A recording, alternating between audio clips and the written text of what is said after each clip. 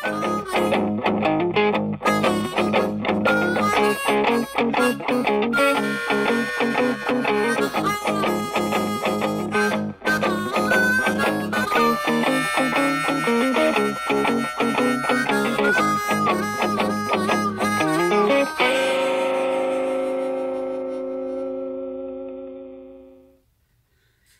there, everybody, and welcome to another episode of In the Kitchen with Vincent. Y'all, it is happening. It's happening. It's about to go down in the kitchen today. So, y'all, today I'm bringing back a good old oldie, a old goodie. I'm bringing back one of those childhood favorites that I know you had that grandma made some type of rendition of. Today, we will be making Salisbury steak and mashed potatoes. I'm already so excited to dig into this. So y'all sit back and relax, and thank you for joining another episode of In the Kitchen with Vincent.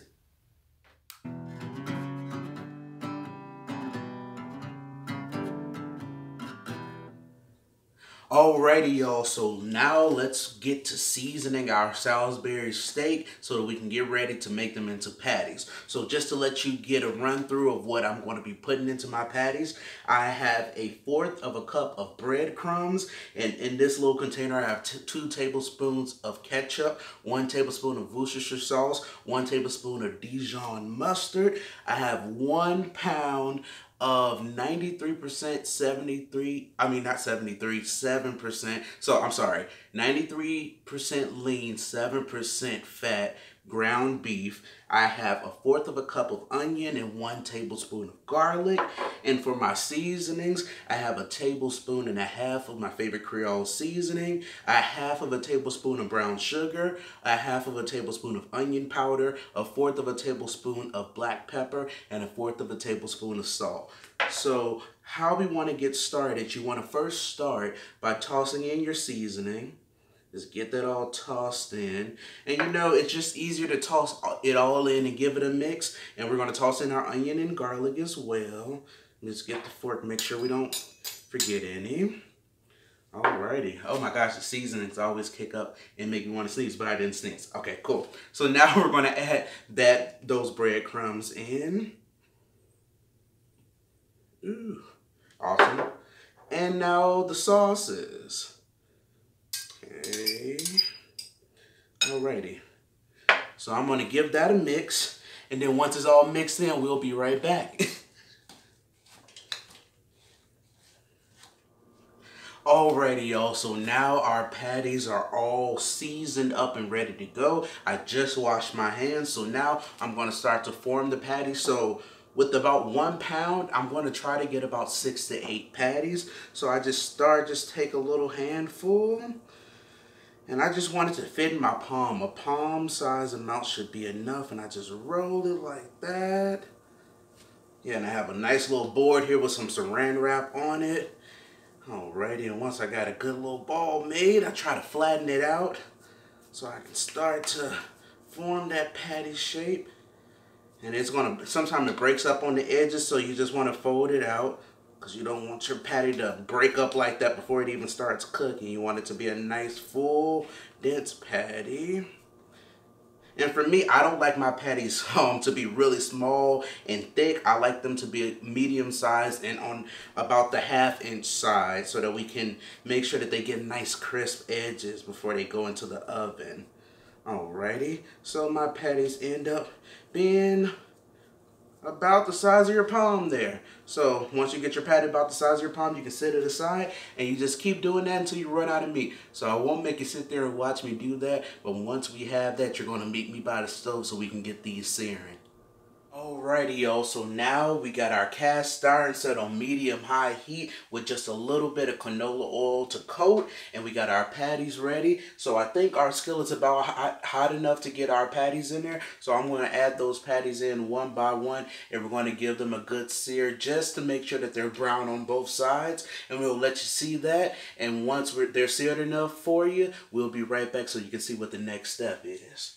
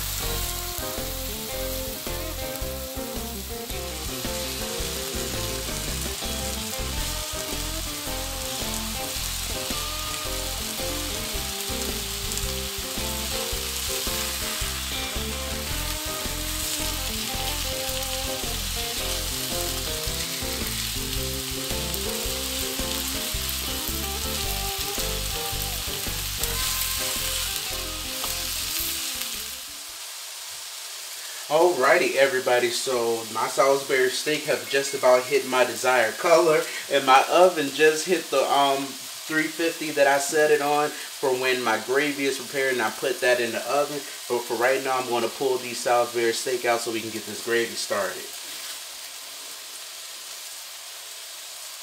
And it's okay if you pull those hamburger steaks off of there at about medium well and it's a little bit of pink. It's okay because you're going to put it in the oven and it's going to finish cooking off.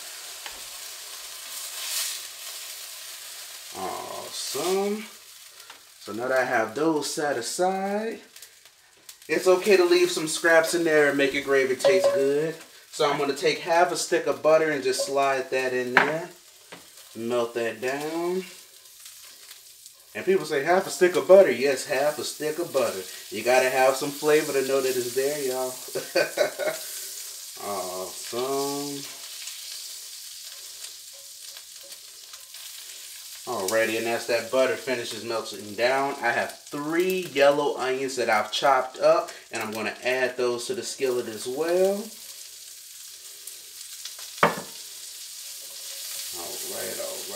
Alright. Alrighty, I'm going to cook those until they're translucent, and once they are, we'll be right back. Alrighty, y'all, so once your onions get to your desired color, I just make sure that they're good and brown. I'm going to go ahead and take about a half of a cup of flour and toss that in and get that a good mix.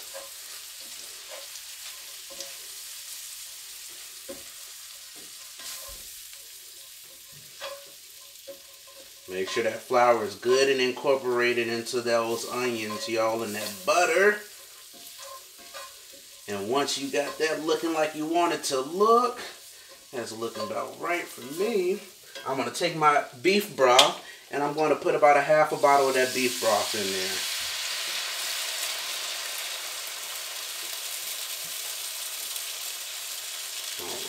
Alrighty. And you're going to give that a simmer until it thickens. And once we got that consistency that we're looking for, we'll be right back so you can see what it's looking like.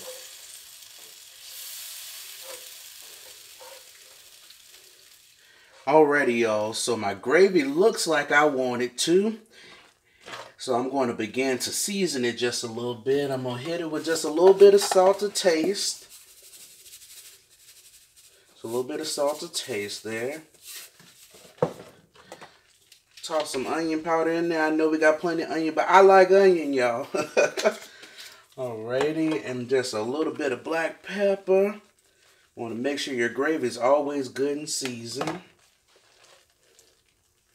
Alrighty, and that gravy is beginning to thicken up on me a little fast. So what I'm going to do, I'm going to grab a little water. Just grab about a half of a cup of water there.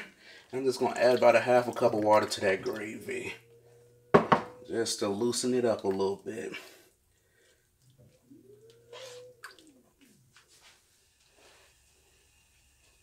Alrighty, y'all, so now my gravy is all ready. So I'm just going to take these hamburger steaks, get all country with it. I'm just going to add them back into this skillet, one by one. Making room for them. Let me move this over here.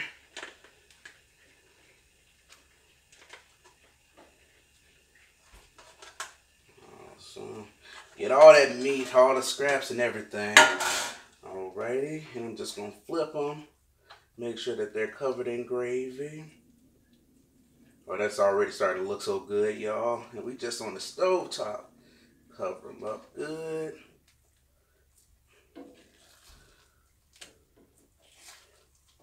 Ooh, try not to make a mess.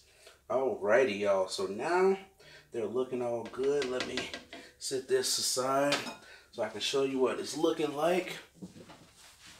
Alrighty. So the oven is preset to 350, so I'm going to throw this in the oven and we're going to start on those mashed potatoes. Alrighty, y'all. So now our water is starting to boil, and I have 6 potatoes that I've cut up into 1-inch pieces, and I'm going to stick them down in this boiling water. And just to let you know, I salted my water, and I also seasoned it with 1 tablespoon of chicken bouillon seasoning, and it's 4 cups of water I have boiling for these 6 potatoes.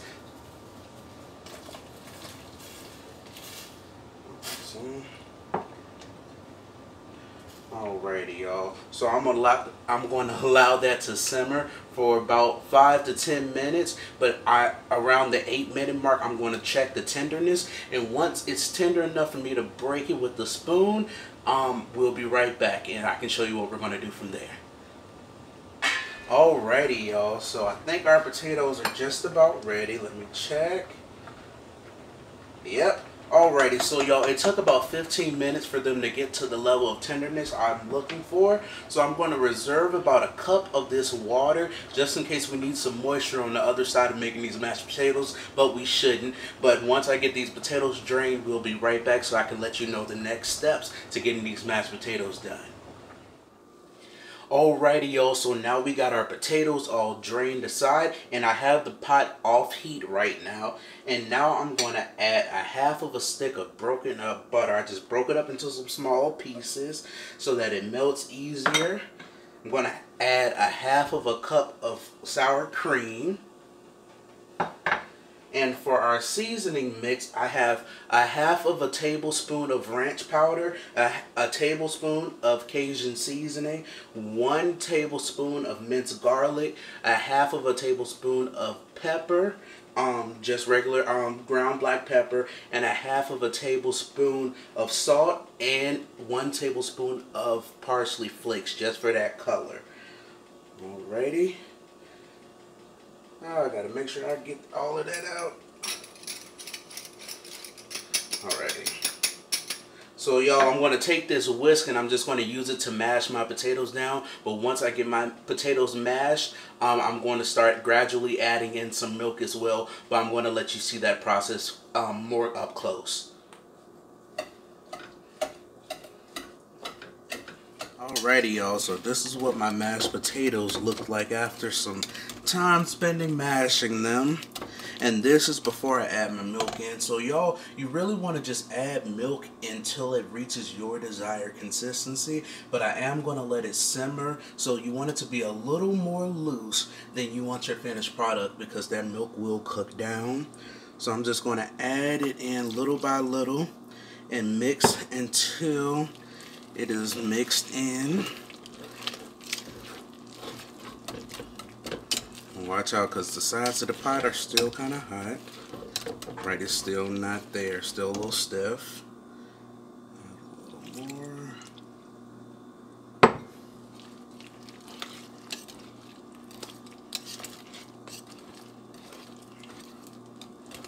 Something that's looking a little better. Make sure you get those edges and corners too. So you got to make sure it's actually really incorporated well.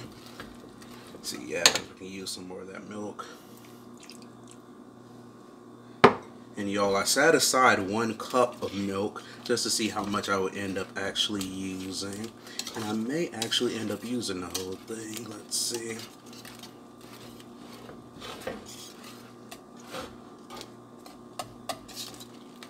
Starting to look good.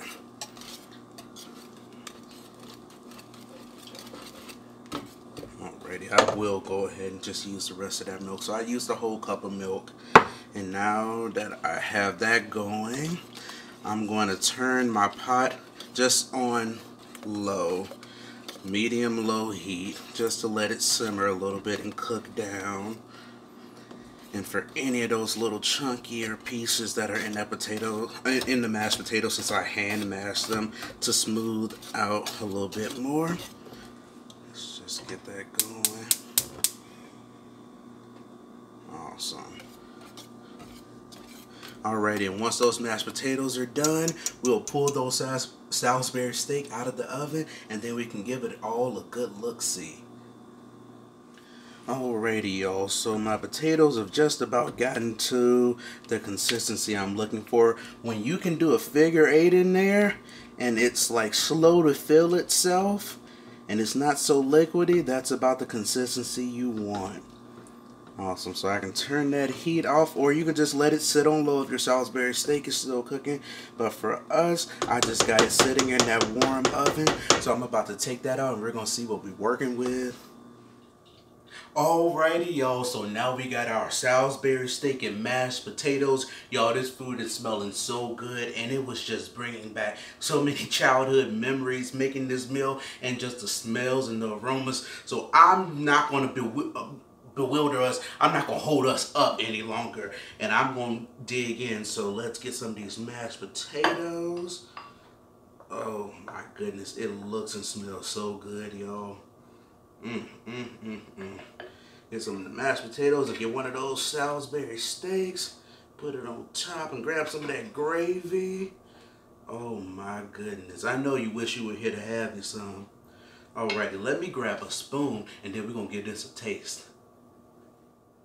Alrighty, y'all, I got my spoon and let's give it a taste. Let's see.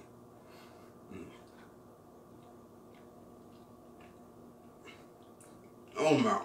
Ooh. Hold on. Woo! Okay, y'all. Y'all, that meat is so tender, and all the flavor and the creaminess of those mashed potatoes and that gravy and those onions, y'all.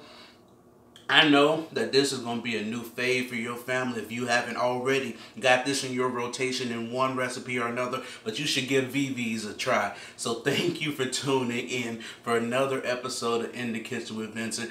As always, I'm so blessed and honored to have you in my kitchen, and we'll see y'all on the next episode. I got to finish this up because this is too good, y'all. Make no sense.